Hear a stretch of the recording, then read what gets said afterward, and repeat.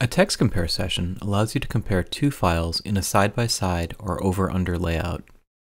You can compare local and network files, files on a remote service, files in archives, and the content of a web page. To start a new text compare session, click the Text Compare button on the home screen. A new Text Compare view opens. You can use the folder controls at the top of the view to choose the two files you want to compare.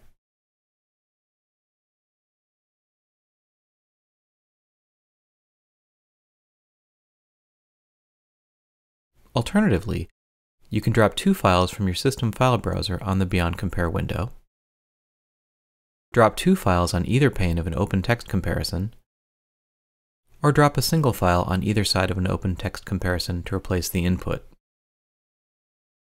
The text is displayed in two panes that scroll together, and text is colored to help you find the differences between the files.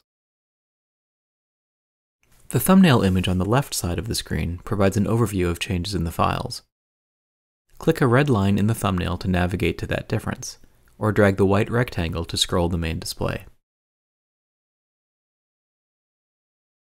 You can click the Next Section and Previous Section buttons to navigate through the differences in the files. Red represents an important difference. Note that the important text difference is displayed in red, and a red background represents a line that contains an important difference. Blue represents an unimportant difference.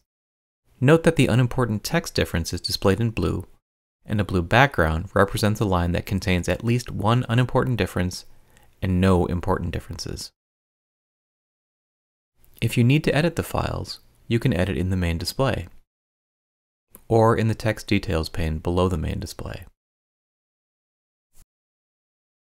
You can use the Copy Section to Right and Copy Section to Left buttons to copy changes from one side to the other.